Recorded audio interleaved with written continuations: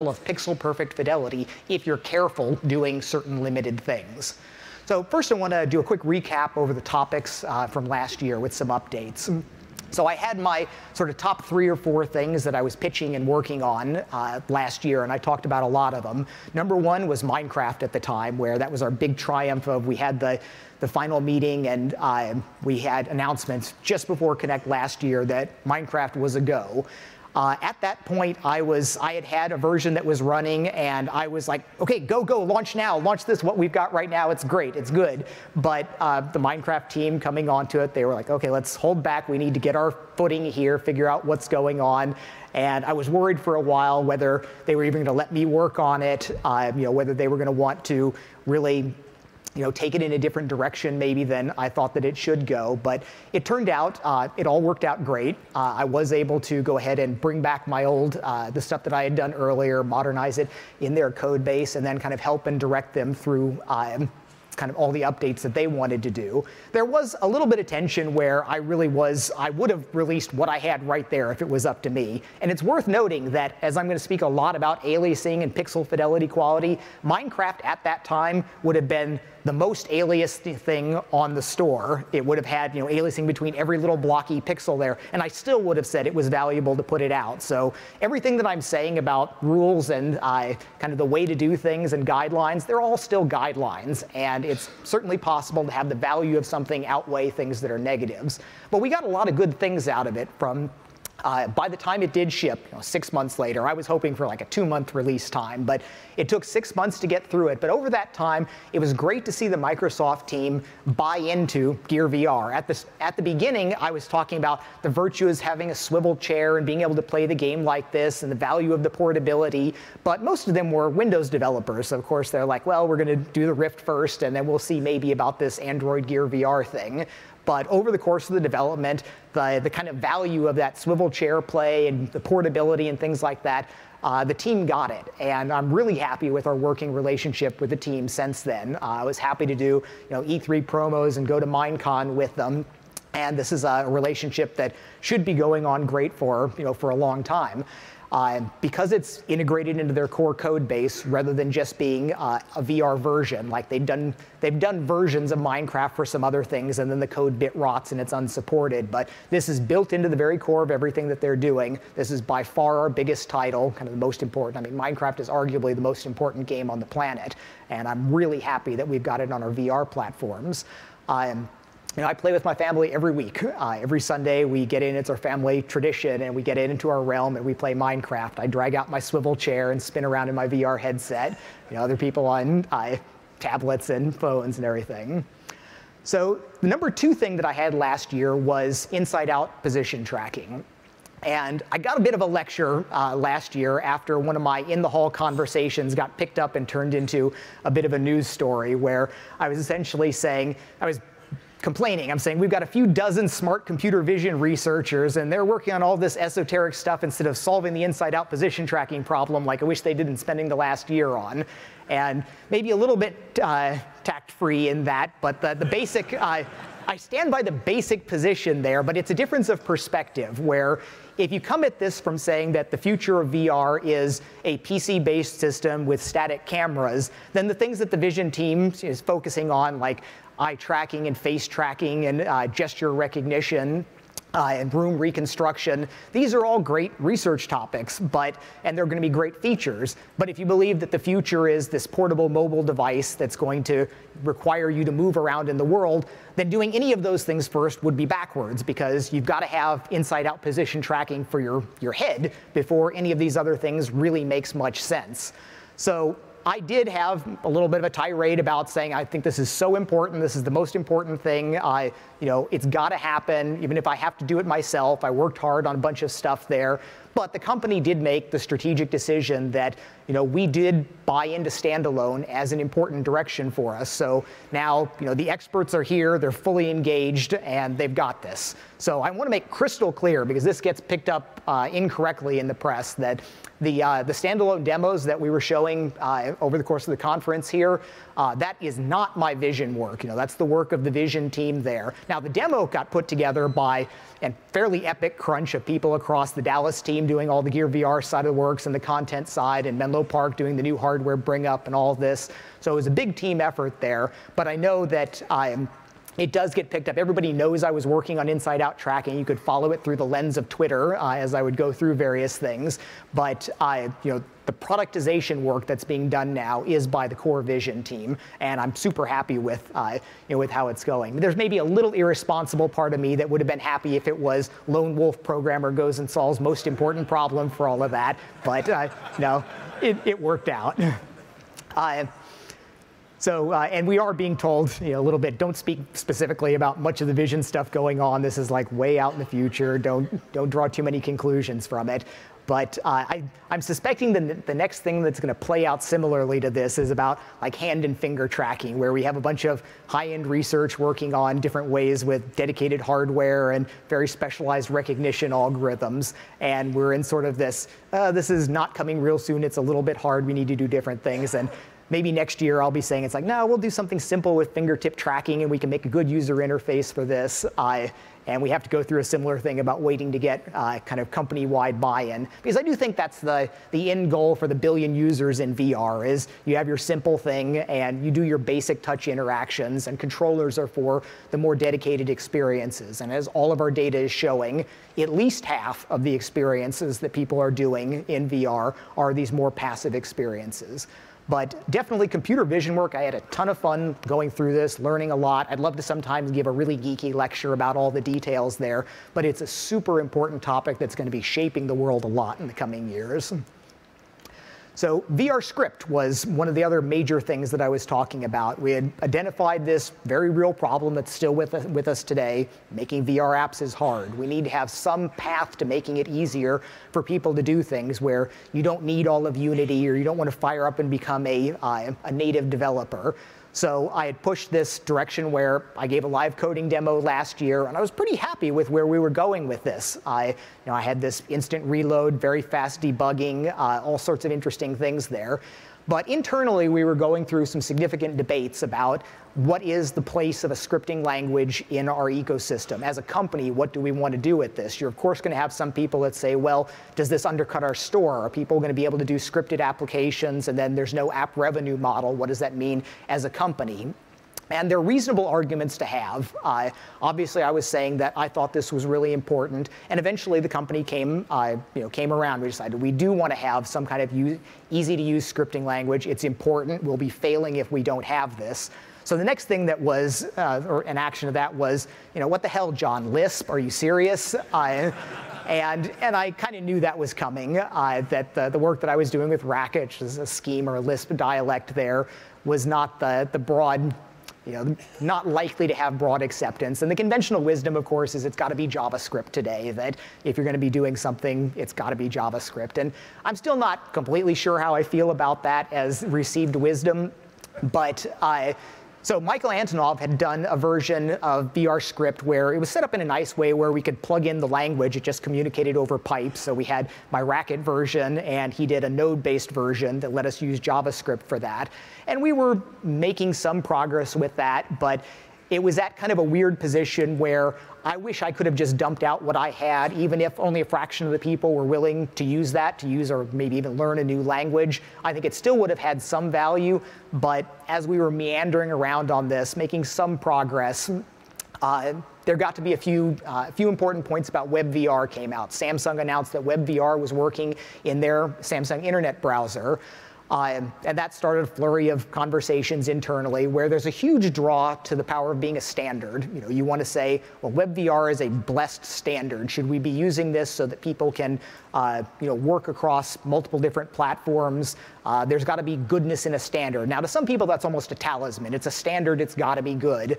And I try to evaluate things more objectively on the actual merits of it, saying that WebVR is a very, very, very tiny thing. It's just basically a way to direct WebGL rendering to head-mounted displays and then read some input tracking from it. And I always thought we should, of course, support this to the best of our ability. But the best of our ability on this is still going to be fairly limited. You're going to be limited to what you could do in a WebGL sort of framework. We can go ahead and ATW it, and we can get as low of latency as possible, but you're still going to be limited to basically working inside this web stack. Now, some people can make a pretty impassioned argument that the web stack practically runs the world, that so many important things are built on the web stack, and it's not just like WebVR as one small tiny piece, and then WebGL, and then whatever things that you layer on top of that, 3JS or A-Frame or whatever, but it's the whole way that browsers work and the things that go on in browsers. And it's a powerful argument, and I am hesitant to do battle too fiercely with that argument. I do think that there is a lot of value there, but I'm still not bought in that should be the foundation for virtual reality. I mean, I think that it's important that we've got to have that, and we are getting some surprising lessons from the Samsung Internet Browser is always right at the top of our apps list in terms of the time people spend in it. Now, obviously, it's largely used as a video playing app, but there are people doing actual web things in VR, even though it's not a great experience for it. Especially at the beginning, it was not very good for text rendering, and it's not optimized for any of these things. But there is this clear pull for people to want to experience the web in different ways. So I think that we do need to do something with that.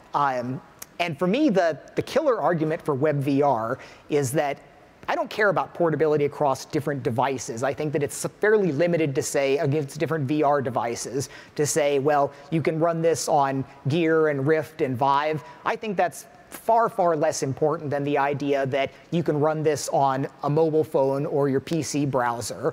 So an experience where you could be scrolling through your Facebook feed and you see an interactive WebGL system running right there that goes out to billions of people, that's a reason to construct some of that content that the fact that it can play in VR then becomes almost a bonus.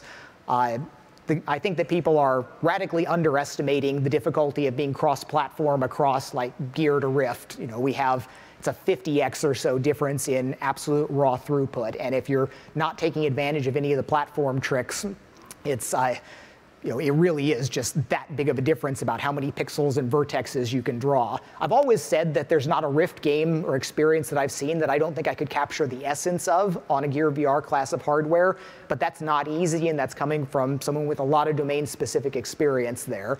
So I'm not super bullish on this grand world of we're going to have a ton of WebVR content running on a bunch of different things, but it's definitely going to be running. It's definitely going to be a platform that makes sense for a lot of companies to distribute content on, because they will be able to author things in a way that they can reach conventional viewers, and then VR is the bonus. Whether it's high-end VR for location-based entertainment type things for showing things off, or hopefully people getting limited enough content that runs on Gear VR. But it won't be taking advantage of all the kind of some of the neat things that were happening in VRScript was like automatic use of layers, automatic use of background speculative panel loading, and some of these things, all the things that we were doing in our first-party applications. That's really not there in WebVR. Maybe we wind up extending it in various ways to that, but then you're not a standard, and then you wind up, do you have little if-def regions sort of written to the different things? That may be the world that we wind up in. But I worry that it is just this massive thing that we can't drive very nimbly, because it was interesting listening to the people working on it, where they would say, like, I thought UE4 was a large code base, but the Chromium code base is just a whole nother, probably literally order of magnitude about all of that, and just figuring out how to get the thing to build, let alone plumbing all of our special features into there, is a really big deal. So but there's so much force behind the web ecosystem, and there's a saying in rocketry that given sufficient thrust, pigs fly just fine. And I'm very hesitant to bet strongly against JavaScript or a JavaScript ecosystem there. One of the other things that was a big deal last year was the first social applications that we had, where we had our social, Twitch and Vimeo streaming that had one-cut-it avatars and the first social interaction. And I was super excited, where we had a poll afterwards about like what people thought of the different things that they saw at Oculus Connect. And the social experience was right at the top. This was the thing that people thought was the most exciting thing that they were seeing there. So internally, we have one of the things, it's been a travesty at Oculus, where I think we have had 5 different avatar scene, development plans and strategies from the beginning of the company. We've got the Rift one out here today. We have gear analogs of that being developed. We have the things you saw in the keynote that Zuck did. We have another team working on something like that. We had 2 earlier ones done by other people. So we have not had internal alignment about that. So the social stuff that got pushed out was unfortunately left to pretty much wither, where we put it out there were some people in it, but we watched the users, and it fell down very quickly. So you got to the point where, well, if there's 20 people in our social stuff, this is not exciting, or it looks like a direction that we want to work on. But of course, I'm like, well, we need to be doing things. We need to be out there finding what people are doing. This, watch movies with strangers is always a weird thing. It's not this basic thing that you want, but it's the first step where we need to get out there and kind of figure out where we need to go. I mean, I'm frankly jealous of companies like AltSpace and VTime that are out there, in the mix, building communities, learning what the users want to do. So, of course, in the end, we have the power of Facebook, and I think we're going to be just fine in social eventually. But I don't like eventually. I want us to not lose a tempo. Let's get things done sooner rather than later. So we have a number of different social things that are in play right now, where our platform team mostly focused on friends and like groups and matchmaking and things, sort of a conventional Steamworks game-based sort of approach to social. And I have been pushing more for a Facebook-oriented sort of social. And there's several efforts that we're doing. Like, one of the directions that's still going on as a kind of an outgrowth of the social stuff from last year is this notion of arena-based social, where we want to be able to have not 8 users or something, but have it set up scalably so that we can have hundreds or thousands of users. And I think the idea for the first pitch talk on that is that we'll probably try to do like a John Carmack lecture or something, and just see how many people we can pile in to see what we wind up hitting as the limits. But this is doing things like server-side mixing of the positional audio. The current social stuff does positional audio based on just the locations of the different people. Each stream's a separate one, and they're mixed with the very high-quality HRTF. The mass social stuff mixes everything on the server into an ambisonic mix, which is then presented to the client, so you can move around in that, so doesn't wind up having a scalability limit based on the number of users on the client, and it can go up to several thousand on the server. So that should be fairly interesting. Kind of the last hurrah of the old social stuff is Otoy is just launching an update of their Orbex media player that has a lot of really interesting things with shared user content, where we've been pushing for something like this for a long time. I've been saying that if you could just have a web browser that multiple people could interact and poke on, that's potentially a killer app all by itself. I keep saying that my example for social is watching my kids and their friends just huddled over a tablet, poking at it, watching YouTube videos or whatever. And I think making that really, really easy to do and work well is an exciting thing. So Otoy's got some things with some great content sponsors and people. There's interesting content that you can go in and poke at with the existing social structure, but that's also being set up for coordinated launch and the way the platform is migrating. So every year I talk a lot about the different immersive medias and the different things that we can do as with photos, videos, and whatever. And I always have to push a little bit about back against this notion of sort of the VR snob, the people that's not real VR, looking down their noses at the media playback.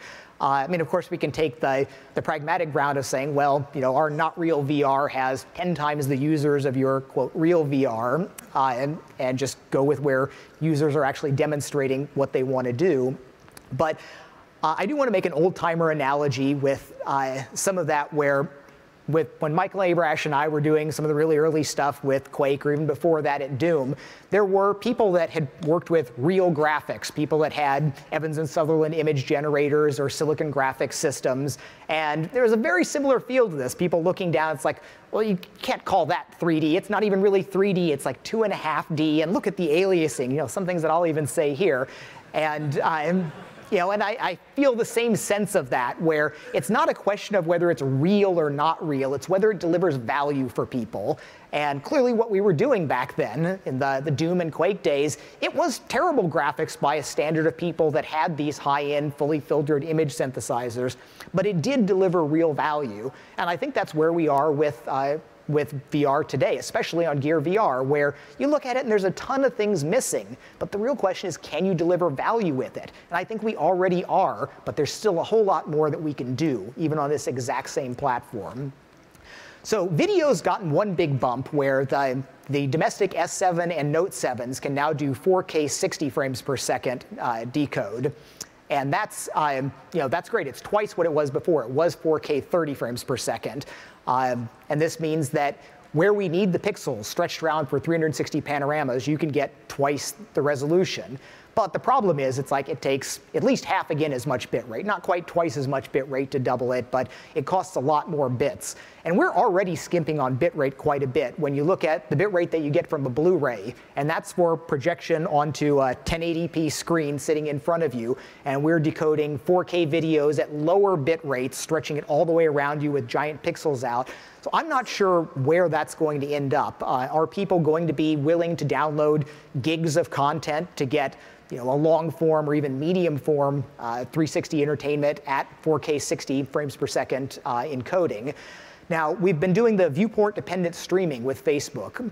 And this is one of those things that for a lot of people, it works out just great. You look at that, and it's up to a 4x quality improvement. Some people really notice that when you turn quickly, depending on your connection and the phase of the moon and whatever, you may have a fairly stale, blurry blue view that comes in that snaps back to a better one. I still think we've got a lot of room to improve that. We spent a lot of time on a custom protocol driving that and didn't get the success that I had hoped for with it. But I still think I'm not yet convinced that we're anywhere near kind of maxing out what we can do with that. For streaming, that seems to be the only hope. It has to be this very focused direction. And we've gone through a lot of changes from pyramids to offset cube maps. And there may still be different projections that wind up working out better. So I think I still have high hopes that we're going to get a doubling or tripling of quality or total appreciated quality, counting, turning around on that. And that ties into the video streaming as a service SDK stuff that's going to be coming up to allow people to push 6K by 3K equal-recs to the Facebook infrastructure, have them all transcoded to this, and use that inside your own native applications.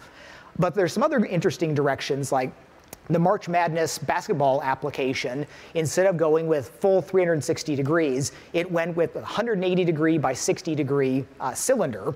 And that allowed them to take the same 4K video and draw it onto this much reduced pixel area, so it got many times higher pixel fidelity for the same kind of 60 frames per second high quality motion.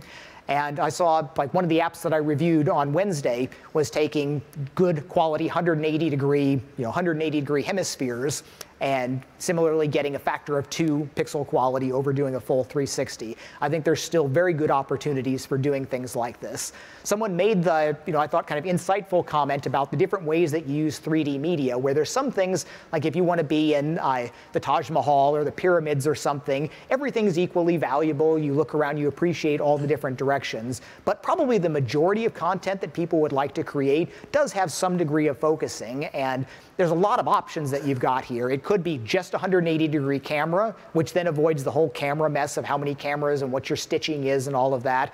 Or you could capture a full 360 and have lovely stuff sitting in your master file so you can re-render it out at different future platforms. But you might wind up using an offset cube map projection or something to give great quality for the people right in front of you, or the people today. So one thing that's a big negative that came up this year is the first year of, like with the Innovator Edition, I remember having a conversation with the Felix and Paul guys, and they were complaining about you would see a tiny little tick, like a dropped frame, about once a second. And I was impressed that they even noticed that. But the difference is that they master everything at 60 frames per second, but the phones are playing out at like 59.2 or 3. It's not even the 59.99 NTSC sort of thing. It's just phones are not exactly 60 frames per second. So what happens is it play the frames, and then it would drop a frame there. I had always been saying that we should really fix this because 60 frames per second content is what makes things feel really fluid and you're there, and especially for sports content, it's important. It's one of the things that makes it look better than a traditional video. So I finally sat down to at least go gather some real data recently, and I noticed some other things about some apps, just video having a lot of stutters. I wasn't sure whether it was our streaming stuff or, or something more fundamental. But when I finally sat down and captured data logs really precisely about when the frame is on the screen, when it's being decoded, I expected to see a nice linear graph of it going up and having a little tick and then going up. But instead what I saw was, for half a second, nice and smooth expected, and then a huge mess for the other half of a second. And this was completely repeatable. It's most obvious in 60 frames per second video, but it's affecting everything, 30 and 24 frames per second as well. Like a really obvious place that you can see this in the recent Yellowstone video from Felix and Paul. There's a time-lapse shot of like clouds rushing by overhead. And you can watch anything in a 60 frames per second video going, it's going nice and smooth for half a second, then kind of juddery, and then smooth, and then juddery. Now this is all a result of something that changed in the way the video decode frames were released. And Android actually made a lot of improvements for traditional video display, where in the old days, you would decode videos and just whatever frame is last decoded, it gets pitched to the compositor. And nowadays, you can have a specific release time assigned with each frame. So ideally, you get several frames ahead, you're decoding a lot of them, and you say, this frame is going to be released at this nanosecond time, this one at this nanosecond. So even if your app falls behind, something else happens, you may have many frames pushed ahead, the compositor will pick up the right one. We don't have the ability to do that right now in VR for a few reasons. One, Android doesn't let you get at different elements of the external image stack. I mentioned this to some people at Google, and it sounds like they might be adding this, and it seemed like a reasonable request to let GPU clients get at some of the same information that their privileged surface flinger does. But right now, you don't have that ability. But we can fake that by building a chain ourselves, basically copying it over and duplicating the work in our own queue. And I essentially had to do that same thing for Netflix last year because they had to, they were relying on it being queued well ahead and the audio would get out of sync. But we need to push this for essentially all of our videos. So we build a bunch of frames ahead, and we will let them be released when they need to be. We can get halfway there with the existing frameworks, but this is one of the things that we're going to be revving our low-level VR API for, to allow this notion of lots of layers that have different time releases, so that if you want to, you could push 2 or 3 frames ahead. And this is where, with asynchronous time warp, if you're looking around on a static scene, it can make up for it largely as you move your head around. But if you have a video playing, the video will still skip its frame because it can't just figure out what it needs to change there. But if we have multiple frames queued ahead, it can pick the right one. So this turns out not to be trivial for a bunch of reasons, some of which, like, we have ways you can play back video. If it's side-loaded, it may be playing back directly. If it's a cube map, it always has to be copied over to another texture. If it's streamed, it goes through a different path. There's a bunch of stuff to work out. But I do expect in the coming months to have some significant improvements, most noticeable in 60 frames per second video, but it will help everything. With 360 photos, getting Facebook supporting them is, again, a huge, huge thing. I mean, there are probably more 360 photos generated, since Facebook started accepting them than there were in 2 years prior, because now people have a real mainstream place to put the photos out. So Facebook embracing first 360 videos and then 360 photos is a really good deal. When I first looked at the ones coming in from the Facebook, like from Zuck's lead-in post for this, I looked at it and I thought there's something wrong with the quality of this. It was a city skyscape, so you have lots of the buildings with the windows, repeating patterns across all of it. And I could pretty clearly see that this was an aliased view of it was a nicely filtered view, but from aliased source, where I could tell from the windows and things that it was skipping along some of these pixels and rebuilding a new image that was then filtered nicely, but it was not right. Digging into that a little bit, it turns out that the Facebook ingestion is limited to 6K by 3K equirects. And the problem with that is that if you start with a bigger one, like this was probably a professional image that might have been at 20K by 10K or some very large value, it's completely up to the client that's uploading it, whether it's Facebook for Android, Facebook for iOS, or for the web. The client, each one can do a different thing on how it decimates down to 6K by 3K before pushing it up to the server for conversion to cube maps and all the different things there. So that's an important lesson. Anybody authoring images for Facebook right now, you should pre-filter all of your stuff down to 6K by 3K with a high-quality offline tool, and then send it to Facebook. And then beyond that, we were always converting them, I think we still are, always converting them to cube maps, which is this additional resampling step. But if you've got a 6K by 3K equirect, and then you convert it to a 1536 by 1536 cube map, there's always a loss in quality when you're resampling.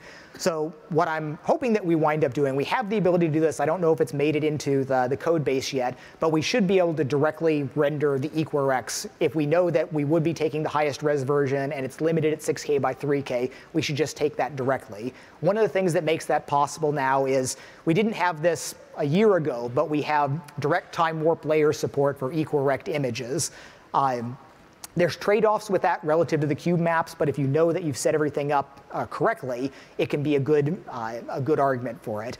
One slightly new thing that's at the fringes of improved quality is that the best way, like all of our 360 photos, again, all the great stuff that you see in 360 photos, kind of the best quality stuff that we have on our platform right now, they're all 1536 square cube maps with MIP maps. And if you look really, like if you do map visualization, the interesting thing about being in a cube is we pick the resolution so that the area that's pretty much right in front of you on a face is at natural resolution or slightly stretched up. But because of the way the lenses work, you lose resolution as you're going over to the edges. So unlike a normal 2D view, you draw something on the screen, it's the same resolution across the entire thing. Presenting a flat image in VR, you get less resolution at the edges, so it filters down into MIP maps. Basically, it goes down to the first MIP map around the edges, and if you look straight down the corner of a cube map, then you are touching parts of the second MIP map below that.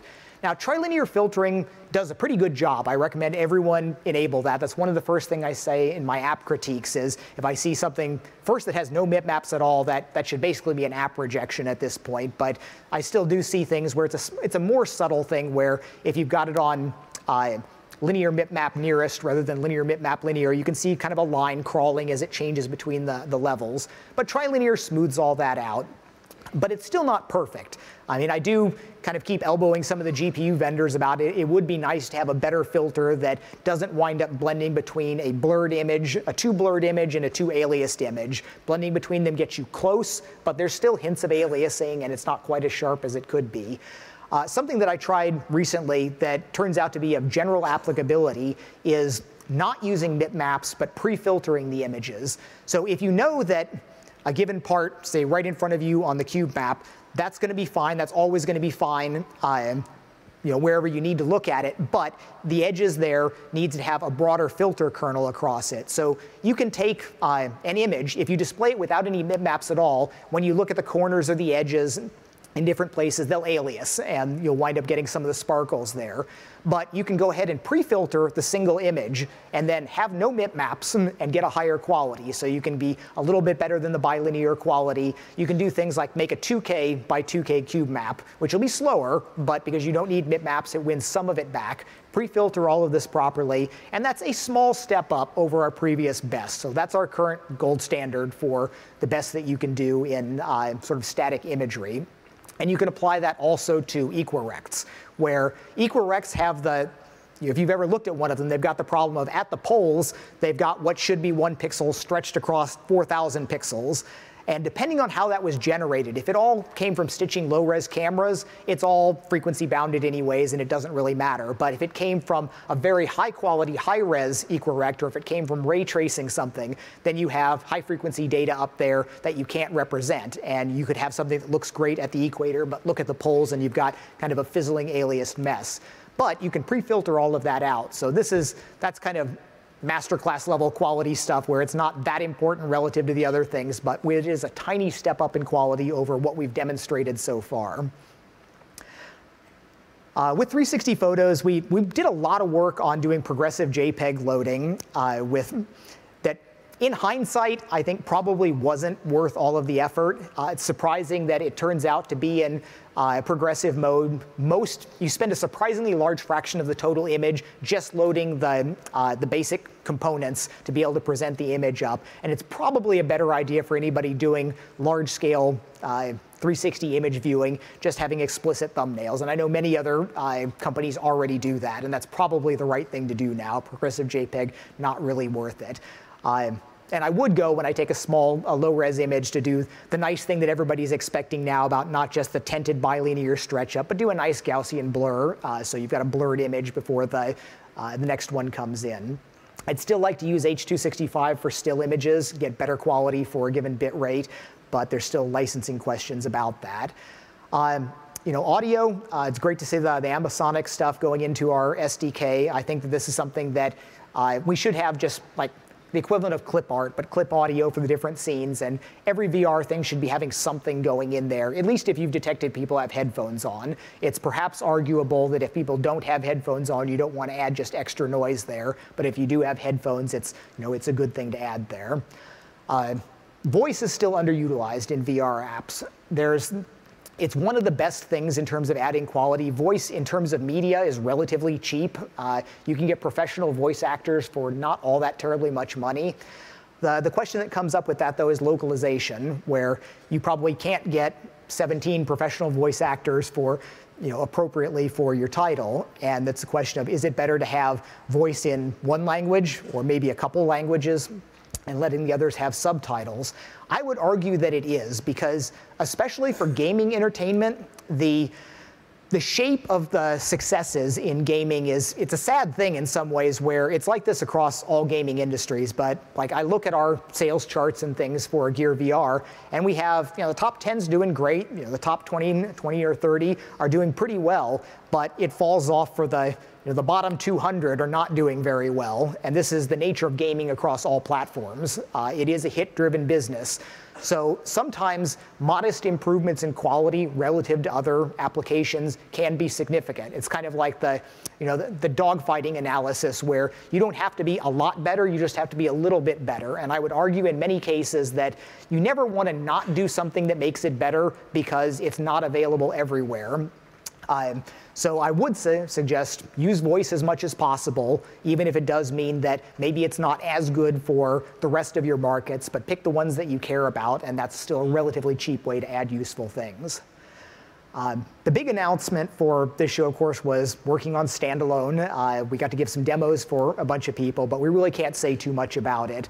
It's exciting in a lot of ways. On the technology side of things, one of the most exciting things is being able to have total control, not having to be sharing it with a phone, where we have a good, our working relationship with Samsung has allowed us to do, I think, a really magical thing with Gear VR. But there's no question about Samsung is worried about selling all of these phones, and VR is important and useful here, but in terms of what happens in the software stack and what's running, as it should be, it's totally dominated and driven by the phone use case. And that does mean that even once it gets past Samsung, then there's whatever stuff the carriers throw on it that even Samsung can't control what they do. And I've had many sad times when I'm looking at performance optimizing something, I get a systrace, and I see this wall of activity going on, and I'm hunting down going, where is the actual app that I'm tracing? Because there's all this other stuff going on in the background. And this is causing us thermal problems. This is some of the stuff that drives us crazy, where we can have a developer that says, I can play my game for an hour and a half. Why are people getting these thermal overheats? And some of it's climate, people in just warmer places, but some of it's also the other things that they've got running on their phone. So it is super exciting to have the idea of having total control over it. And if we can make mobile-based hardware much closer to the way you can develop for a console, there is a large factor of quality improvement that we can get from that. I've always said that consoles can deliver twice the performance for the same amount of raw processing power, just because people know what they're aiming for. And when you know what you're aiming for and you can use all the facilities there and you can tune it specifically for that, that's a big win. Right now, rightly so. Many developers just say, this is a mess. It's different on the different platforms. I don't know what to do. It doesn't make that much difference as I'm tuning it because different things are running. But if we are able to get to this where there's nothing running on it that doesn't directly impact your VR experience, that's going to be great. To be able to look at a log and not see crazy things going by that you have no idea what they even are, but to see the log just talking about things that actually matter to VR. The thing I've been kind of nudging Samsung about for a long time, my sneaky plan to try to do that on the phone is if we could just push everything that's not VR related, not kill it, but push it onto one little core and run it at 300 megahertz and let it just kind of sit there and fight over the crumbs and leave the main cores for us. That would be a good thing. I still think that's feasible if that requires kind of fighting at the larger scheduling levels of things, but I have some hope that we could get to that point eventually. And the big thing, the engineering side of things with standalone is this possibility of really being able to throw more, literally, power through it, more electricity through the core to be able to get more power out of it. Because as developers on Gear VR, we can't even use 1/3 of the actual power that's there. We have our GPUs maybe at half the peak clock rate, but the CPUs are often at half, but we can't do like all the different video encoding things and Wi-Fi and GPS all at the same time. I heard an interesting statistic recently where the hardware vendors have something they call a power test virus, which is something that tries to blow all of the power possible into one of these just to make sure nothing shorts out or that the thermal management actually takes care of it. And I had always been thinking, because I've done similar things like when we were trying to do asynchronous time warp on CPU cores, and it was easy to get like 60 seconds, have the phone overheat. But I was hardly trying. That was just run the CPUs there. What if you run all the CPUs, all the GPU, max Wi-Fi, max max static memory read, all this stuff, throw everything at it, and apparently it can get up to like 25 watts draw instead of the normal maybe 3 watts or something. So this has to be a case where the hardware has to very quickly trip that or stuff will just fry.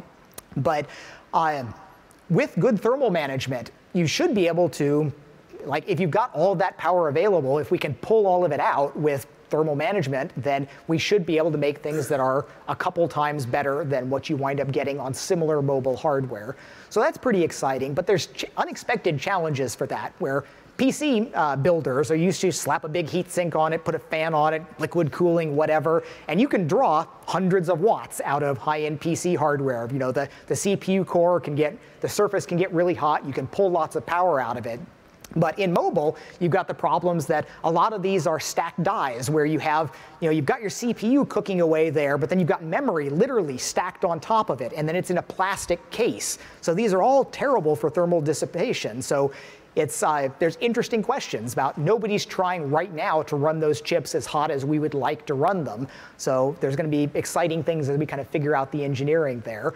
There's other things that we can choose to take advantage of, like the Qualcomm chips they've got DSPs as well as CPUs and GPUs, and Qualcomm talks about kind of their three-pronged strategy of, you don't want to think about just CPU, GPU split, but also DSPs. So some things can go there, and that's a reasonable way to do things. Other vendors are starting to add similar DSPs. You can hijack if you're not on a cellular network, you can hijack resources that are normally used for your baseband processing and also use those efficiently for some other things. And maybe if we've got our own system, we can get in some of my pet ideas, like the demand page GPU memory, being able to just memory map a bunch of flash and have it come in as necessary. That I'm unlikely to get that into Android directly, but maybe I can get somebody to try that out on our own hardware, which would be really exciting. So the core issue here, though, is that we need to build better apps. I mean, there's no kind of better way of saying that, is that our applications, we're not held to a very high standard right now because VR's brand new. People aren't putting in that much effort to it. Everybody knows what a AAA game looks like with hundreds and hundreds of man-years of effort put into it. And we know that the small teams that are building small VR apps, you don't expect it to kind of have that level of professionalism. And the same thing with apps. A lot of people think that, oh, apps are easy. There's all these, like how to make an application in a weekend or something. But making a good application is still a very hard thing. There's so much work that goes into UI and user testing and all the things that really make the difference between an also-ran and the thing that leads the category. So stepping up, really bringing us to the next level on our applications is the key to getting VR to really take off, where we are coasting on novelty and the kind of initial wonder of something that people have never seen before. But we need to start judging ourselves not on a curve, but on an absolute sense. When you look at an application here, yeah, there's no way you're going to have the same effort put into it, but can you do something with VR that makes it have the same value or more value than what these other things have done? So we need to be harder on ourselves. We need to judge ourselves harder, make sure that the things that we're doing really do stand up and deliver value. There's the joy and wonder is important, even in applications. Like games are a lot about just the sense of wonder. You might have a disposable experience that you go in and you say, that was a great half hour or an hour of time I played. I'm happy with that. It was worth my money. But we need applications that are going to keep people coming back week after week. We want our weekly active users where people come back and every week. So Minecraft is my weekly active VR application. We need many, many more applications that cover other people's wants and needs that make them come back every week and use it. So I did 6 hours of formal app reviews on Wednesday and many more impromptu ones in the halls afterwards. And there's a kernel of value and goodness in almost everything that I'd see, but I had comments, specific comments about almost everything there. By the way, the format was obviously not spectator friendly. We weren't thinking this too much through, where I thought this was just going to be my normal hallway conversations just in a room, just so that we're a little bit insulated from the noise and whatever. But it turned into a thing with a queue of applications coming in to do this, and it was horribly boring for people seeing me with a headset, turning around, talking about something nobody else can see. That's an excellent goad to make us get a easy to use overhead-free streaming system going for next year. And for those of you that have fought through that, you've got things like there's a version of Chromecast that would work that gets it to a separate TV, but then it winds up glitching up the view inside there. And in hindsight, I could have gutted through that. I'm not that sensitive to some of the disturbances, and mostly I wasn't talking about exactly the performance frameworks, the performance metrics that I was looking at. It was more other things, so I probably should have done that. But we do have work going on right now for setting up live streaming, doing our video encoding, like pushing it to Facebook. So productizing that in a way that it's so easy to let anybody do that. And this is where an important part about features is it's easy to imagine this being some fairly painful thing where you go into universal menu and you gaze type something in to get it up there.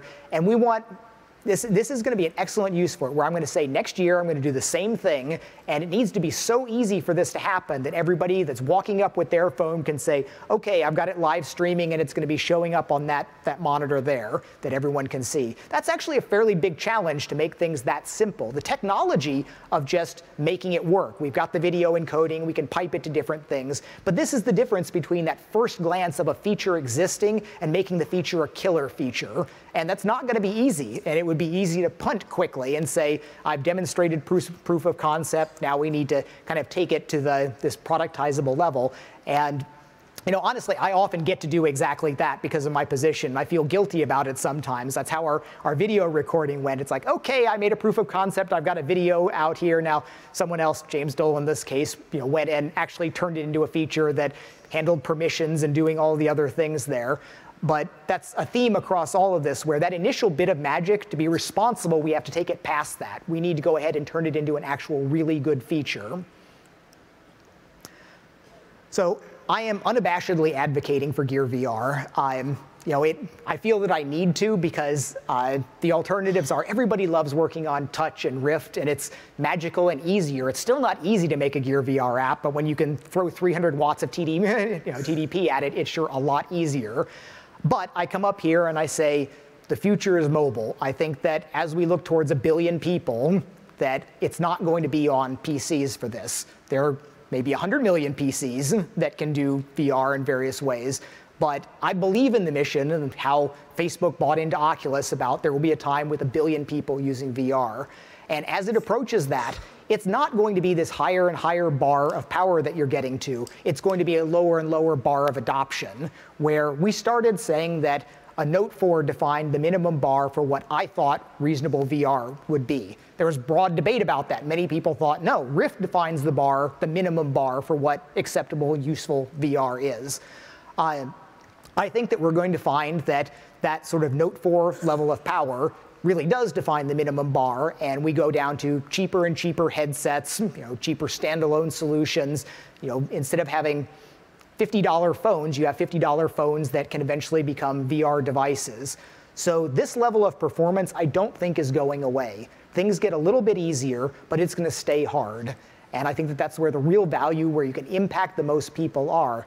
And it is like a puzzle, and I know different people have different views on this. I love the challenge of kind of working in the smaller box, finding the value, making the hard decisions, because it focuses you. It makes you really decide if you can only do a subset of these things, you'd better pick the right subset, the one that's the most value to your users. I love this micro-optimizing approach, but lots of people don't. Lots of people just want to be, it's like, I have my vision, and I want my vision made real in the easiest possible way, with kind of the least effort so that I can do more things.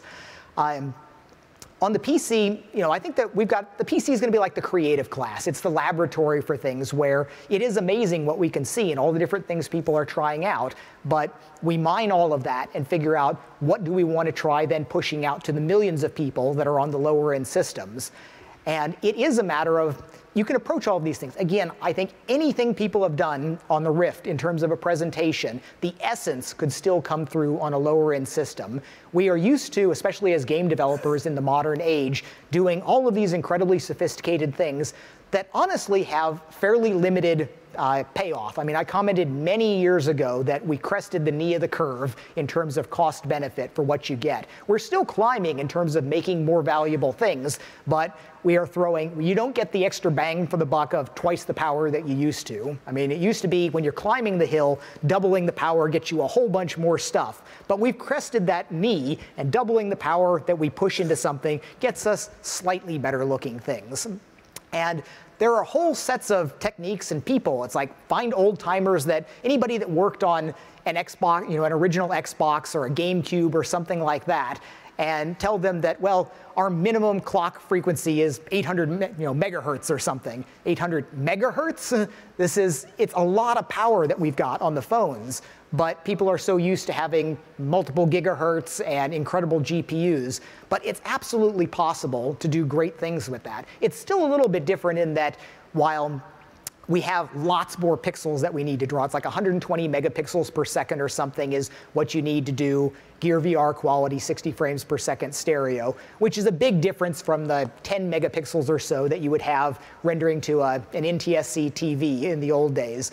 But you still think the same basic things. You don't use crazy techniques. You're not using subsurface scattering. You're not doing multiple layer order independent transparency, different things like that. But I know it's hard. Jason Rubin made a comment that the developers that have tried to work on Gear VR coming from the PC, it feels like they lost a level, where they feel bad because they feel like they're less than they were before. It's like the AAA developers became indie developers, the indies became hobbyists, and the hobbyists failed. And it's just harder. It's true. So I hope to inspire some people to buckle down, learn the right techniques, learn what you need to do differently to actually make that happen so that we can get richer sets of content on this. There are plenty of people out there that I think should be recruited into the VR space that have been there and done that on systems from 10, 15 years ago and have skills that are transferable to the optimization here. But largely it's a design challenge where you want your design to be in sync with what the hardware does rather than bullying your design through sort of against its will. And that's why I do think it's important to start knowing the capabilities of the system that you're going to be deploying on. Rift as a development tool for Gear VR makes a ton of sense. The development cycle on the Android phones is really not good. I spoke to several people that are setting up labs for students to learn VR development, and my advice there is you definitely want to be using high-end Rift PCs just so that it's not ridiculously hard to get that first satisfaction of making something work. But eventually you have to figure out like which changes you make in your limitations. Like as an artist, I like to think that a good artist can go ahead and make something great with just about any medium. You know, you see sometimes magical things that artists can do with just a few lines to convey a composition of something. But there's a lot of kind of pushback sometimes to giving up favored tools. And you have to make sense, like you don't want to make an etching with chalk. You just have to do the right thing with the tools that you've got. You can't change the tools right now of the hardware, so that means your design has to change. You know, you don't make it in a vacuum. So the Oculus Rex team in Seattle, composed of world-class content creators, they did some work on Gear VR recently for the Prologue project, and I heard there were some grumblings at some point about working on stupid puny cell phone, whatever, but they did some beautiful work with it. And I have that confidence that artists that are made aware of the limitations and can understand it, and it's an understandable process. And unfortunately, sometimes it's not, where what's making it slow. Is it my texture, my vertexes, my resolution that I've set it up at? So I would say that's the best plan going forward, is the more knowledge that we can make visible to people, the better. Now there are objective measurements of quality. Design is an abstract thing, and there's, we can argue about some design things about, it's like arguing about humor, whether something's funny or not. There are some things which are not objective, which are going to be subjective to the individual user. But there are some things about application quality that absolutely are objective.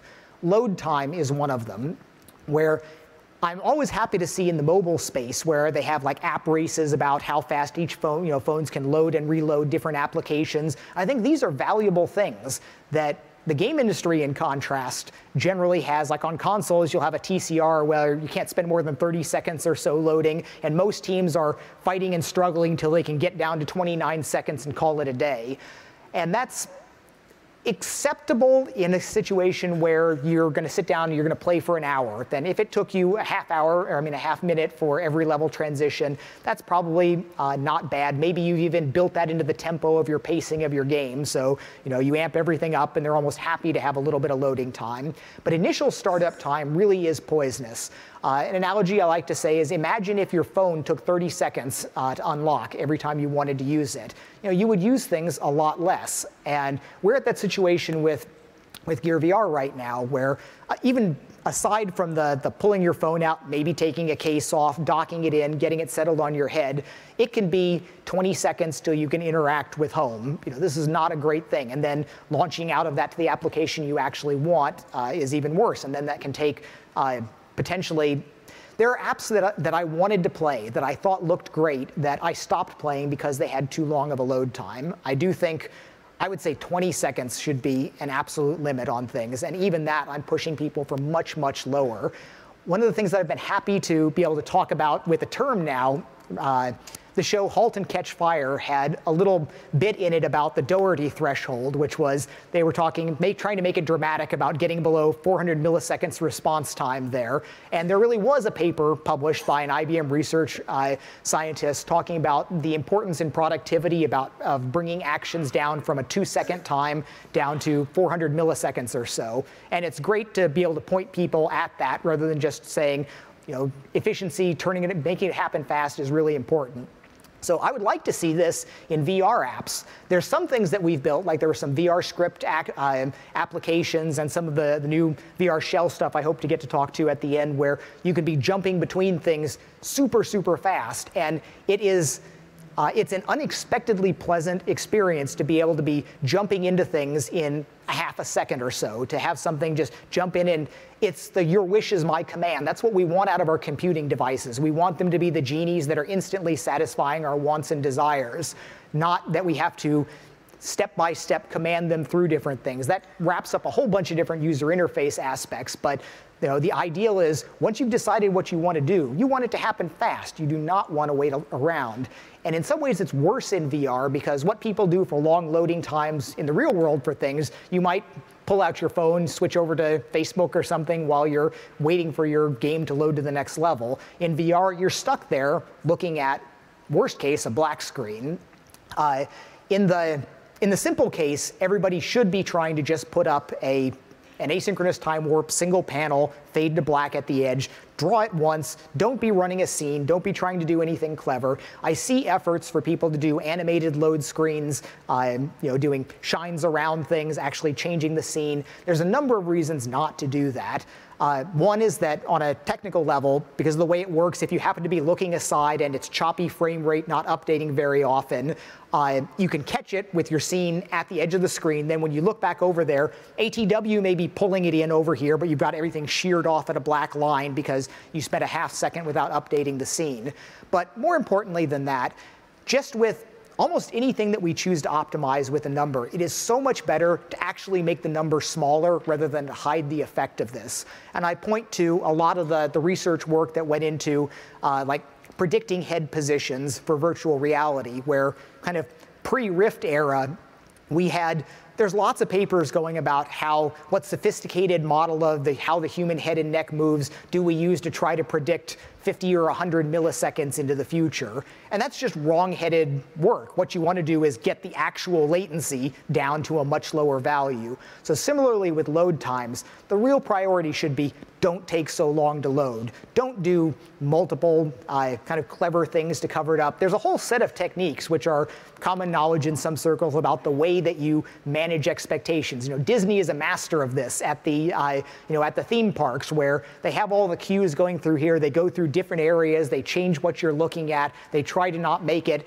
if you were just in the back and forth metal turnstiles the entire time, it would be a much worse experience. But it would be so much better if you were just fast passing to the front on every single time that you went there. So applications should be like that as well.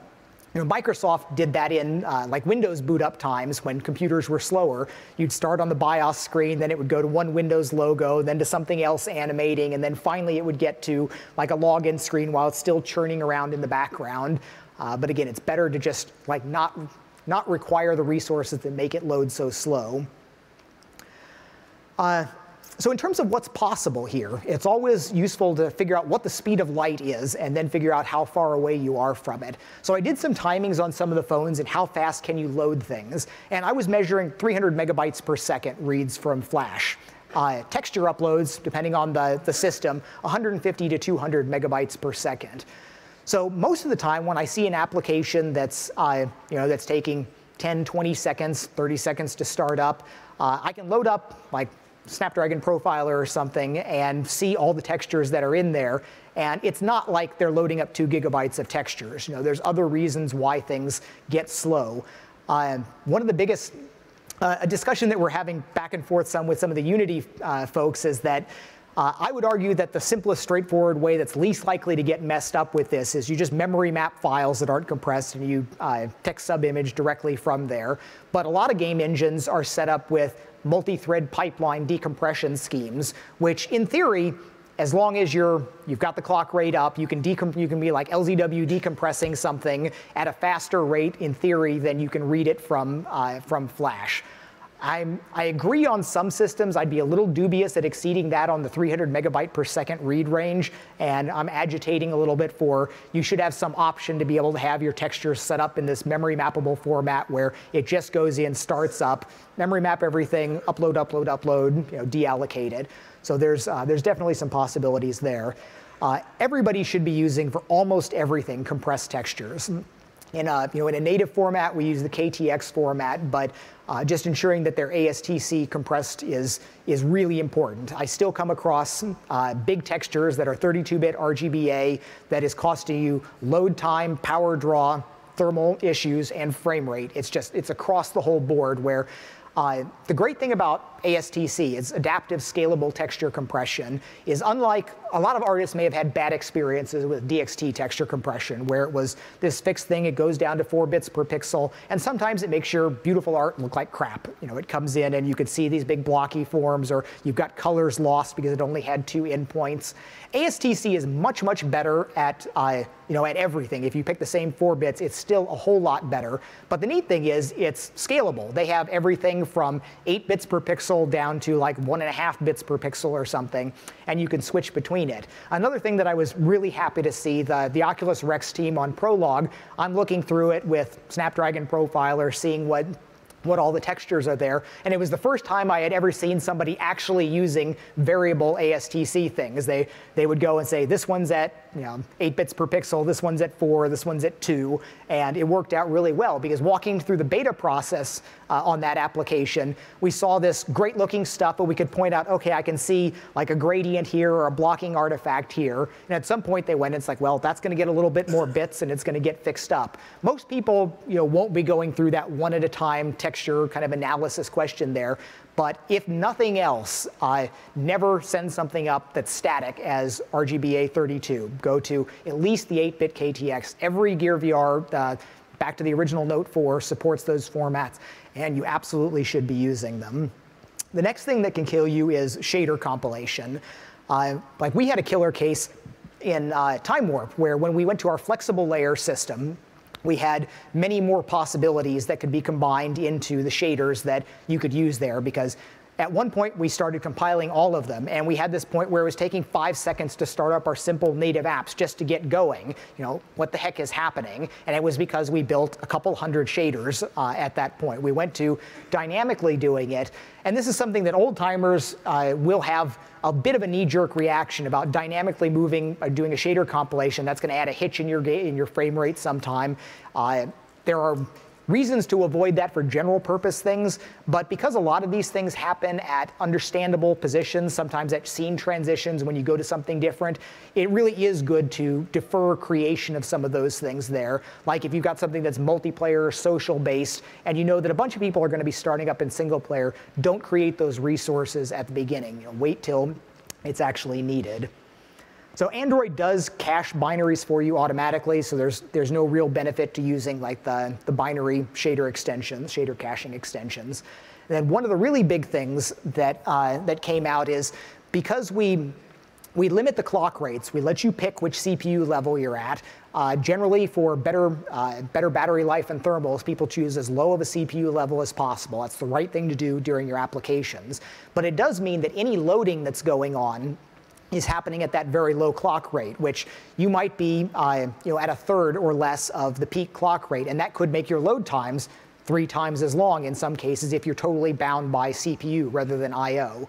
In all of our native code, we've got it set up now so that you start up and the clocks are unlocked. It's just like a normal Android system until you render your first frame. Unity, I think, is set up like this now through the initial load, but I don't believe we've got that yet for in-game transitions, like when you load new data sets. So that's one of the really big wins that we should be able to get out and make more general. But that's yet another reason why you should not do fancy loading scenes, like going to a scene that's doing things. We want to use the built-in transitions as much as possible so we can automatically fix some of those things up for you.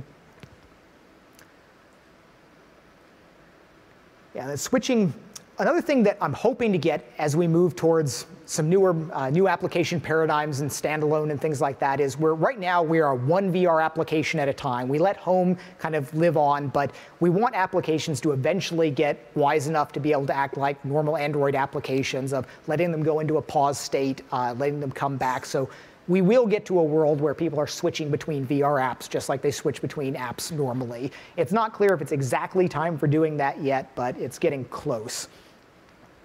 As an example of how things go badly, Cinema started off as a very fast-loading application in the very early days, but we added more and more things to it, especially these large theaters. The theaters are 40 or 50 megabytes each. And at the start, we were just loading all the theaters all the time, and it got slower and slower. We had our native app that was taking a really long time to load. So it was clear it needed to move to defer those loads. Most people are not going to be switching through multiple theaters each time they go into the theater application. You should obviously just wait till they even get in there. They might not need a theater at all, because you could go into the lobby and then pick a 360 video and then quit back out without ever going into the theater. Or even more so, you could be launched from another application with an intent and load a 360 video and never even see the lobby video. So deferred loading is a really important thing there. There's the puzzle solving part of my brain starts thinking about what is the speed of light case for a lot of these things, where it turns out it winds up being sort of a dependency graph of sometimes you have to establish a network connection, figure out you need to do something, then maybe you could spread out a lot of threads to do multiple resource loading or shader creation at different times, wait till you get a DNS resolve coming back and do different things. And it's in the limit, it's an interesting problem, but just following sort of the 3 key things will get you a long ways. Now, Android does some exciting things to make applications load fast, where I had a point a few months ago where I was launching standalone Android applications where not part of the normal Android ecosystem, just run as an EEX from ADB. And I noticed that OpenGL was taking like almost a second just to initialize EGL. I'm like, that's, normal applications start up much, much faster than that.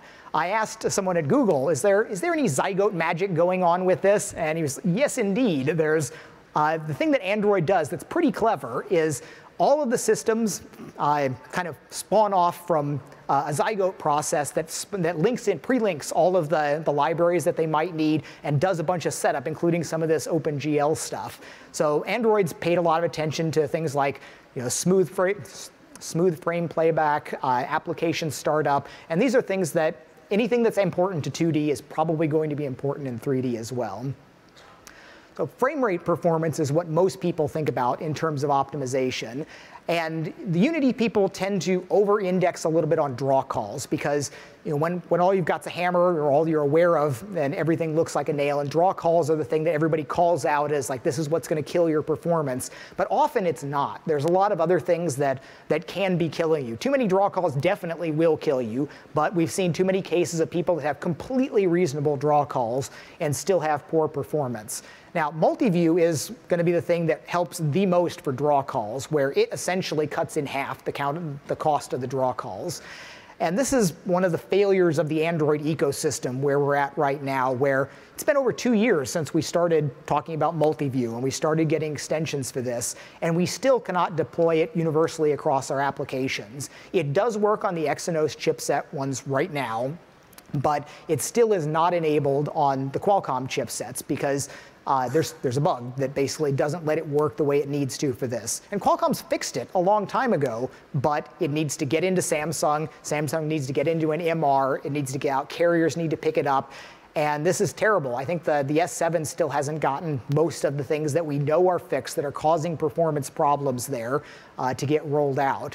This is a pretty fundamental problem. And it's the same, it's related to the way things were on the PC 18 years ago or so, when you had all of these companies getting chipsets, and many of them, they would tweak the drivers to cheat on a benchmark in various ways, and they would have their own version of it, and it was terrible. You had, even if they were just NVIDIA and AMD parts, they had custom drivers on different systems, and they didn't get updated, and it was so problematic. The world is clearly a better place with NVIDIA and AMD doing direct-to-consumer driver updates. For all the problems that there are with over-aggressive optimizations and various things, it does mean that you have a hope of discovering a bug and actually getting it fixed. We are in cases where bug is discovered and years can go by before it actually gets rolled out. Because most of the time you need to do this iteration. You say, okay, here's a new extension. You need to actually try to use it. Ideally, you need to try to use it 3 times in 3 applications to have any confidence that it's actually working.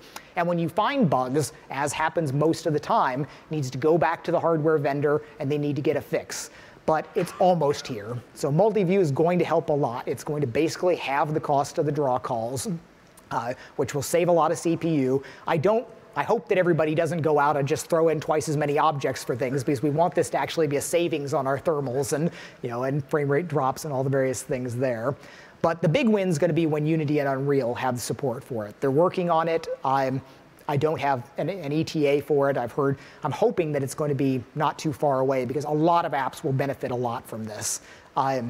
We see in our native apps like Cinema it's basically nothing but a lot of GL draw calls. So we saw in one case literally a 50% decrease in CPU, because there's not much going on. The video's playing, your head's moving around, there's hardly any computation. All we're doing is 80 draw calls or something. So putting in multi-view, it cut that in half. Now that only turned into maybe a 10% or so power advantage in terms of how long you can play or the thermals, but it still helps. The biggest thing that you can do for getting good performance, and it also improves the quality on Gear VR, is building your application around pre-lighting, where instead of, definitely avoid things like specular bump maps, a lot of dynamic lights, things like that. These are things that it's a triumph that in the high-end world we can do this, and you can build games that are built around this and require it, but it is so the wrong thing to do on Gear VR. If you're willing to pre-light things, the thing that we have in abundance is texture memory. You can use a gig of texture memory. I mean, I don't recommend going that high just because load times and download times and all that. But these phones, you can have a gig of compressed texture memory, which is an enormous amount of textures that are shown at very high quality. So you have the opportunity in most VR applications. Most of them are not free roaming. Most of them are limited to a few specific areas. I still want more free roaming games. I think there's a lot of magic to be had there. But when you've got a few specific points, you can pre-render that scene at extremely high quality. Again, Otoy has some examples of baking high-quality lighting onto relatively low-fidelity meshes. Every artist has their own sort of pipeline for doing this. Like if you look at our cinema scenes, were all done like this, where you build something high-quality, use whatever tool the artist is comfortable with to lay out the textures and generate the lighting there. This has multiple benefits where it looks great with the high quality lighting. It also, importantly, filters extremely well. Anything that you're doing a calculation on the pixel that's not completely linear, you get those subtle things as you move your head around, things sparkle and weave around a little bit because the changes are not exactly summed up by the bilinear filtering. If you pre-light everything, it's going to look great all the time. That's one of the most important things you can do. It takes an artist that knows the tool chain, the way to do that. It does make re-rendering and changing sometimes less flexible. You do your layouts and experimental testing before you spend all the time to do it, because sometimes these bakes may take days to do, depending on the hardware you throw it to, but they really do look great.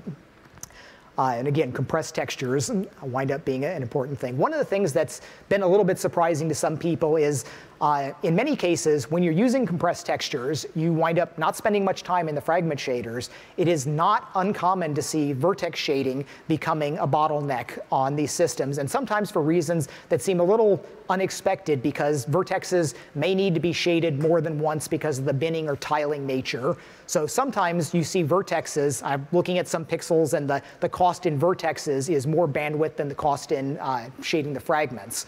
One of the things that it looks like almost nobody's doing right now, it doesn't seem to be the standard Unity options, but compressing the data that's going to the vertexes, instead of just saying everything's a float. Texture coordinates are float, vertexes are float, normals are floats. Most people that work on consoles are very familiar with, all right, we're going to put these down to unsigned bytes. This will be a half float. We'll add a scale in the vertex shader as necessary for this.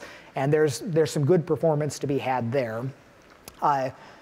Vulkan will be an even bigger performance improvement than multi-view. It's one of those things that we were, again, fairly pleasantly surprised to see. Multi-view in straightforward cases doubled our performance. In some cases, Vulkan could double it again.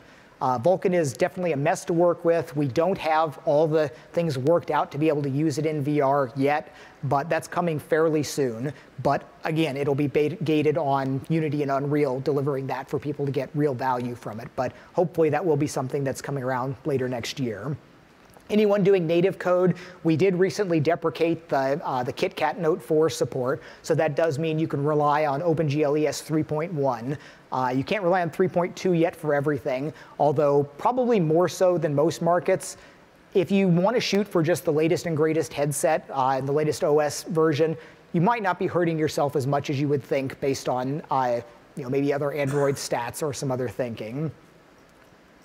The Oculus Performance tool, I want that to be the first tool that everybody reaches for to grab and take a look at why your performance is not great. It's a little shaky right now, but it's working its way up. I'm hoping that we can dedicate a full-time engineer at some point to just saying this is going to be the tool that we just want everybody using all the time, whereas right now I only grab it when I'm not getting the results I need from a cursory evaluation some other way. I don't reach for it as fast as I wish I did, so I want that to become a better tool. The tool that I've had the kind of love-hate relationship with is Snapdragon Profiler, where when it's working and it's getting better and better, it is really valuable. It can capture, you can do a couple important things with it. You can capture a snapshot of your frame and then go through every draw call, see what the bandwidth was used for all of it, evaluate how much textures you're using, what the shaders are, and it's really useful. And then you can do a real-time trace of how things are going dynamically, or you can do a trace capture, which is like a systrace in that it can capture all the CPU stuff, but critically for graphics programmers, you can also capture the exact things that are happening with the GPU. So you can see the difference between when it's rendering eye buffers, when it's resolving things, when it's doing the time warp. And I need to make another blog post that has some pictures about this where you can see whether it's a healthy designed application and you see just time warp, versus an application which is tripping over itself and might have unresolve of a color buffer, render to a separate frame buffer, back and forth here, and having some of these things that are really unnecessary or should be designed around. And it was to the point where it worked on some old Note 4s, and I never got it working right on the S6s. Right now I have it working on a Note 7 in my office, and while we're supposed to swap out Note 7s, it's like someone's going to have to come in and steal that from me because I don't want it to go away right now.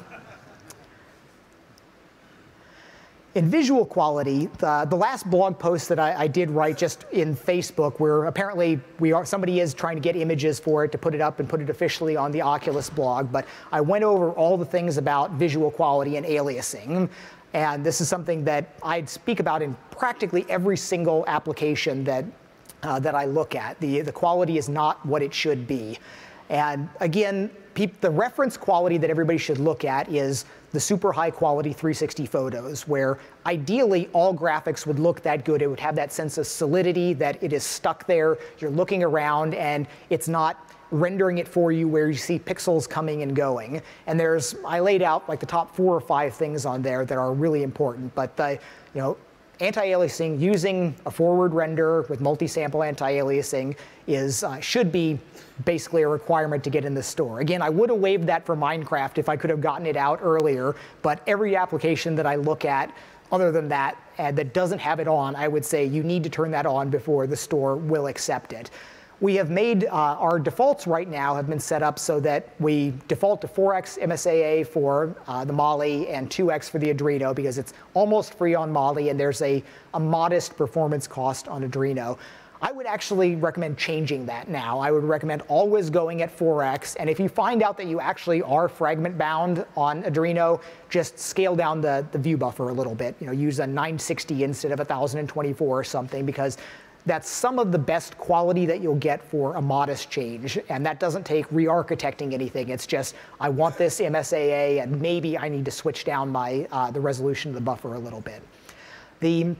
The thing that jumped out to me on several apps that I reviewed on Wednesday, there's got to be some Unity sample that people are copying and pasting that's doing the kind of wrong thing here, where there's a clear case of people download images from the net, and they come in probably as a JPEG, and it's not generating bitmaps. So I see this case of, I'm looking at the Fox Sports application, where they had a really good looking scene around it, a lot of things that I thought were very nicely done, but then they had the panels to select it, which were dynamically streamed down, and they were aliasing just horribly, where it looked like they had probably pulled down an image that was at least twice the resolution that was necessary, and it was being crunched down, drawn like that, which is bad for performance. But the worst part is everything is fizzling. Everything is moving where the constant microscopic motions of your head are causing the pixels to come and go and jump around.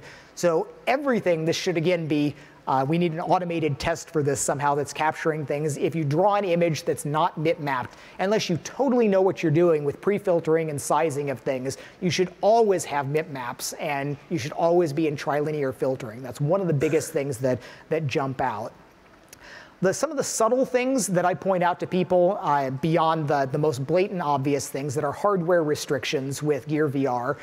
Most of you have probably seen these. It's worth designing around them. If you have something that goes all the way to a deep black, then you have deep blacks and then like slight gradients up. As you move around, there's this nasty smear effect that happens just based on the way the displays are responding. On PC, they do some neat stuff with overdriving the display and time warp to try to compensate for that. We really can't afford that on Gear VR. It's a lot of extra cost. So avoiding solid black next to other dim colors is useful, but then you also want to avoid full white, especially if it winds up being kind of in the extreme corners of your vision, because the 60 frames per second display on gear causes more flicker sensitivity, and the bright colors are a bigger issue for that. In UI design, okay, I am running out of time, so I got to get super fast on some of this stuff. So the biggest thing that I want to impress on people is that you should not design VR apps just to be novel. And this is a mistake that practically everyone makes to some degree, of saying, this is virtual reality. I don't want a boring old style interface. I want something that, that uses VR. I want things over here and moving around. And this is just misguided. This is not a matter of saying, well, it hurts your performance or the visual quality isn't as good. It's actually not the right thing to do.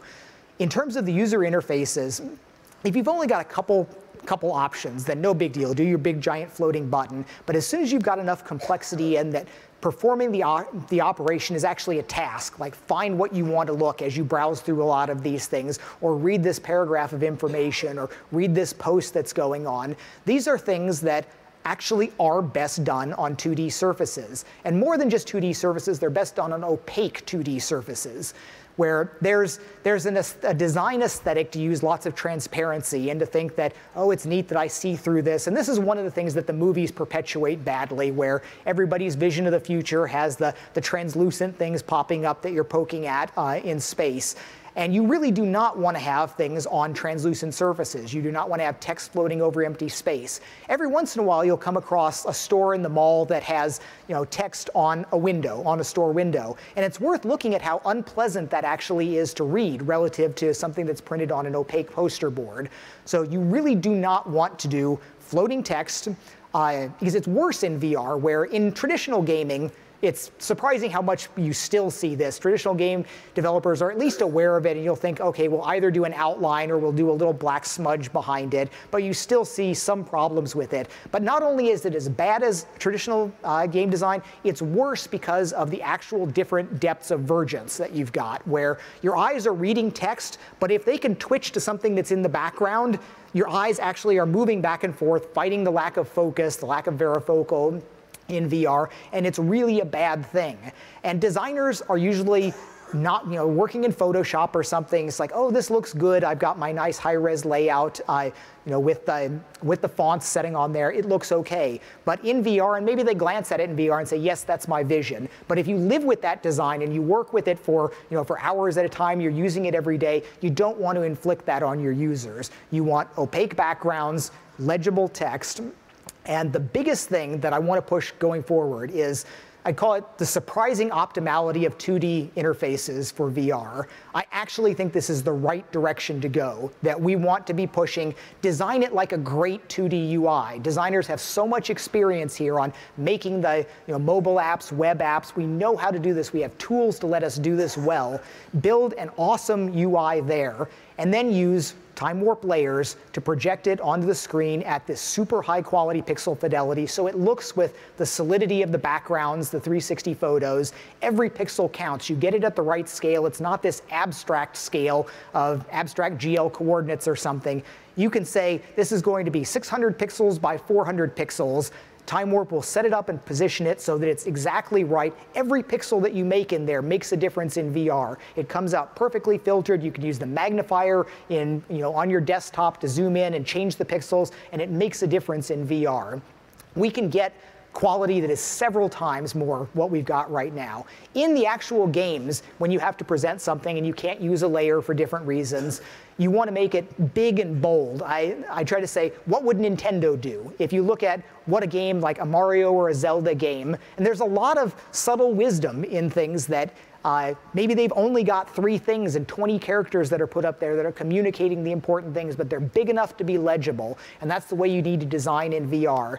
I saw dozens of applications in the last couple days that had text that was difficult to read, that was fizzling in and out, and text can add a lot of value. I commented how much more valuable 360 photos was for me when, instead of just swiping through random great-looking photos, they had the little sentence or two that came with someone's Facebook post saying what it is, that grounding that it adds to it. That was real value, but text has to be comfortable to read. Many times in the last couple days, I was presented with text that was literally uncomfortable to read. I had to concentrate and focus instead of just the instant snap, being able to grab something or sight reading through it. You had to stop and read through it because the letters were moving around. It was hard to see. There's immense value to be had there.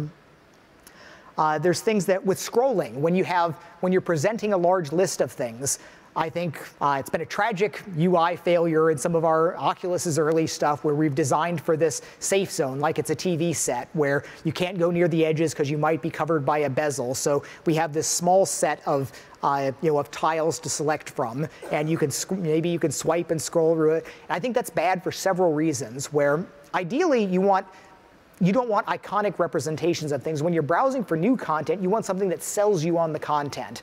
And one of the things that's been interesting is I think there's a minimum size, sort of a minimum field of view for presenting an object that makes it feel beautiful and enticing. When you shrink things down far enough, you're making an icon that you will sight recognize, and you can choose and jump between icons directly. But if you want to show somebody something, do you want to look at this? Is this enticing? Do you want to buy this application? Do you want to look at this photo or view this movie?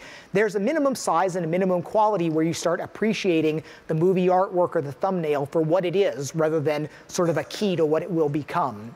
So I think larger things and letting it go all the way off the screen, letting it kind of cover the entire edges there so you can have bigger things. And when you see something at the edge of the screen and it's cut off, you know that informs you that you can scroll, that there's more there. We've had failures in some of our design where we have a list of options and there's more options there and you can scroll. I did this with 360 photos where I needed to go, where did my photos go? We had added one more option for the Olympics or something, and it was added off the scroll list. Now, we had the little drippy scroll bar thing on the side, but I didn't actually notice and appreciate that that was there because I saw 6 options or whatever there, and I thought, well, where did it go? Is there some other way to get to it?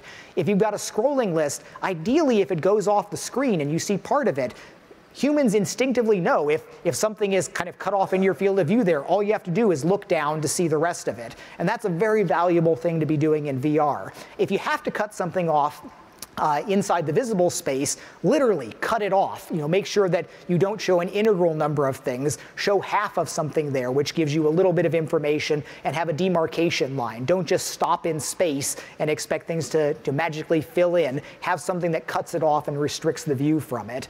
A ton of UI things, like all the things with the gaze cursor. Where these are lessons that we're learning over as we're building these things.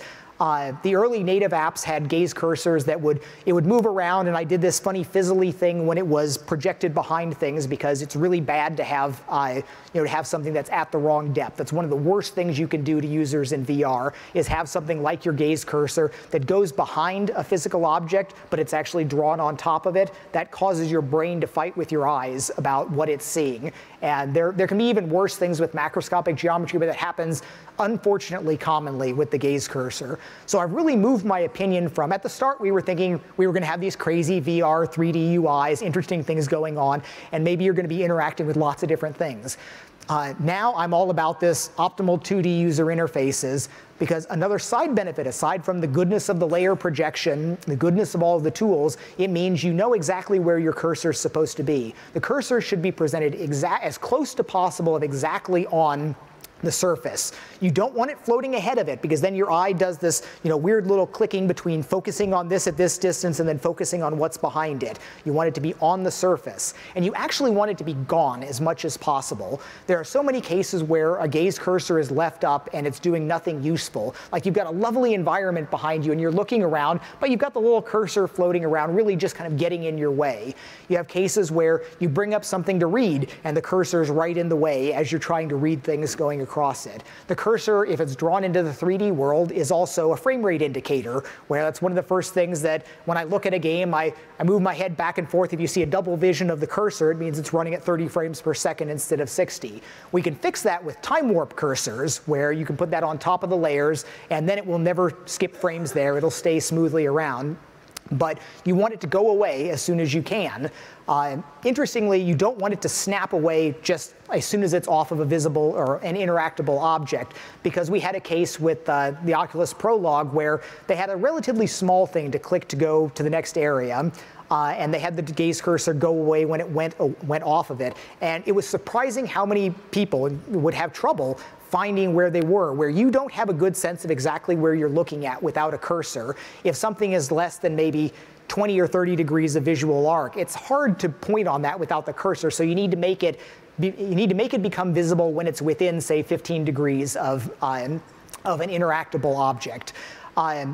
And the best thing that I saw, again, Prologue did a great job of, instead of just fading or blinking the cursor out, they had it shrink away into the distance, which worked out nicely. I thought as you came in, the cursor grew up into being, and then you could place it over an interactable object, and you could do something useful with it. Say 2 minutes and go. So some of the things with, like one thing that I saw one of the applications do is we are getting a user interface paradigm that people are expecting. They had double tapping to make something make it perform its action, which is something that just feels weirdly wrong, because we have several hundred applications now that have certain paradigms for working on things. But they were trying to address a real problem that we struggle with, is that when you give it to somebody that doesn't use Gear VR all the time, they're always mashing their hand onto the touchpad, they're settling it on, and it's activating things. But one of the alternate ways that you could solve that is to have a smaller activate button that you have to at least be able to go and tap just to enable the user interface, and then make it real after you've mounted. Similarly, something that I've come around a little bit on is the use of gaze and wait timings, where I railed against that in the past, like kind of the Connect, the zero-button mouse sort of effect of you hold it there and you wait. In all cases, you should be able to tap to complete those, but I kind of buy into many passive experience cases of people not even wanting to lift up to the touchpad there. You want to be able to just look around, look at something, and wait a little while, wait a couple seconds if you're not in a hurry. But in many cases, when you're active, you want to be able to make sure you go tap, tap, tap. You want to be able to accomplish things in hundreds of milliseconds. So you always want to be able to click that clear. The gaze cursor, yeah, distracting from the scene, losing the ability of indicating something to interact with. One case where it turns out you can remove the gaze cursor is if you've got a large field of panels of apps, and one's always selected and you don't have spaces between it, you don't need a cursor because one is always going to be selected. You can always be looking around, you see which one is selected. There's subtleties there about you want a hysteresis between the selection, where you never want to be able to sit on the knife edge of something as it jitters between two selections. You want to give your current selection a broader area until you finally fall out of it. Then it can revert back to selecting the other one. All right, they say I'm totally out of time now, and I'm 3, 4. I had a ton more things to go over. But again, well, anyone that's interested, we can probably adjourn to the hotel lobby or something, or wherever they chase us out. So thank you all. Excellent.